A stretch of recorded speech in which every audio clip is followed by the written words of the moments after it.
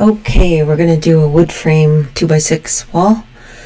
So I'm going to just start a new file, and I'll use an Imperial construction template, and that should be in Imperial units. Okay, and I'm on level 1. There's a level 2, and just so you know what we're doing, I'm gonna show you some images here. So this is what we're aiming for, is to do a model like that. And if you don't know all of that much about framing, so here's a nice image out of a book. So this is what we're going to do. Exterior walls, you can do your interior walls as well. And this one shows how you frame around a window, and then I'll just put a door one in here as well, and eventually we'll do windows and doors. Okay, so first we're going to start with just getting the actual 2x6 wall studs going. So for that I use the wall tool, and I go down to curtain walls and click on the curtain wall. We use this tool for anytime you want something repeating like studs.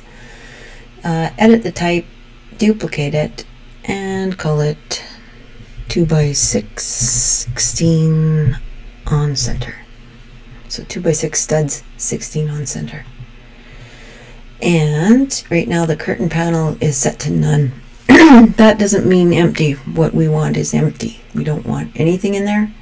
So you scroll to the bottom of the pile and you'll find empty. Good. Vertical grids, we want our studs 16 on center. So instead of none there, we're going to give it a fixed distance of 16 inches. Okay, we want vertical mullions and horizontal mullions. It's a curtain wall, so that it's referring to our studs as mullions. So before we get too crazy, I'm just going to see what's in the file. So it's set to none. Studs are rectangular. So there is a profile in this wall type called rectangular mullion. So that's perfect. So at this point, I'm just going to say OK. And now it's just waiting for me to draw the wall. So this is on level 1, and I'm going to give it an unconnected height of 8'1". If you've done residential houses before, you'll know that's pretty common wall height. Whoops. So 8'1" is my unconnected height. I'm going to click, and let's not get too crazy. Let's make this 20-foot wall. Cool. Looks terrible. So I'm going to just set the scale to 1/4 inch and detail level fine, and I'm going to give it some color, shaded. Okay, looks kind of weird. If you go to your 3D view, definitely not a stud wall at this point yet, but it will be. So select that, and we got all that stuff set. Oops.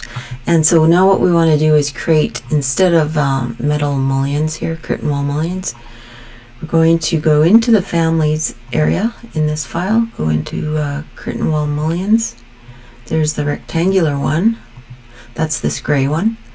Right click, duplicate, and we'll call it 2x6. There it is. Now we're going to set what that is all about. So I'm right clicking on it and going to the type properties, and it is rectangular. Nice. But it's not 5 inches, it's actually 5.5. 2x6 is 1.5 by 5.5. So this is the 5.5. If we move down, let's make it look like wood. So I'll just look for some wood in my material. And they've got lumber, so that's good. On the graphics tab, that's not bad. I'll just lighten it up a bit. There we go. And the width, they put half on each side. So it's a 1.5 total. So we need 0.75 on one side of a center line and 0.75 inches on the other. That adds up to 1.5 by 5.5. Okay, so we just made a new mullion. Okay, now we can click on our curtain wall, and you can see it didn't put one at the end, but it put one at this end and a whole bunch in between. So now we'll fix that up. Going to edit type. All vertical mullions, we want them to be 2x6s. So even the ones that are around the borders and vertical, as well as if we put any in there that are going to be horizontal, like bottom and top plates. And then when we add a window, we might add something else. So click OK. That's nice. If you look at it in 3D, also very nice.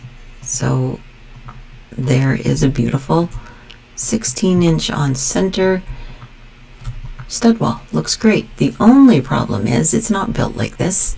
They don't stop the top plate and then put it. So we need to fix that. Those are the join conditions. We'll get to that in a sec. I'm going to look at this wall now in a south elevation view. Again, put everything to fine, and then we can see stuff better. So, okay, so before we fix the join condition, I just need another plate at the top. We need a double top plate and a single bottom plate. And so these are mullions in a curtain wall world, and mullions sit on curtain grids, so we need to add a new curtain grid. We want it to go all the way across, so all segments. That's all good.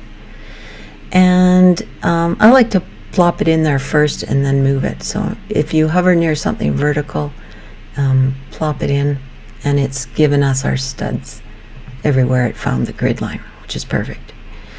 So underneath this mullion is the curtain grid, and I can delete just one piece if I want. If you hover, you'll see the curtain grid. So I'm going to grab it, and here you can see the dimension, and from the top to the middle of this one should be 1.5 plus 0.75, so that is 2¼ inches.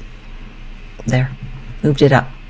Now we'll fix the join. Oops, need to put a mullion on here. So go to your mullion tool, go get your 2x6, just one segment, and add it there. Okay, now we'll fix the joint. So let's do the bottom. So this should not be to the bottom, the plate goes. So just click on this little thing. Okay, and you can do that all the way along. I'm not going to do them all because you don't need to see it 1,000 times. Okay, so go all the way across. If you go up to the top, we need both top plates to go continuously over to here. So if I clicked on, sure, I'll click on that one. If I click there, it takes it over, and there. Beautiful. So I just need to do that to the next one as well. So like that. And that's how it should look all the way along. So I'll pick this one and that one. Okay, so I think you get that idea. These little things are the joining conditions, and when they don't give you what you want, you just click on them. There. So you can do that all the way across, and now we have a beautiful 2x6 stud wall.